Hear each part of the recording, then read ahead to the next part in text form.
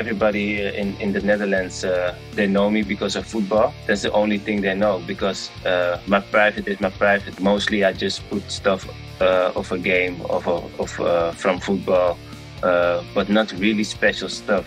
When I have to share something from my private, it's a little bit difficult, but I think it's for me also a good step to share it with my fans and let them see a little bit of my private life. So that's one thing I want to share, but maybe also what happens behind the doors of the dressing rooms, a great opportunity to see something more about my life, about my football, only on another platform. So I think that's great.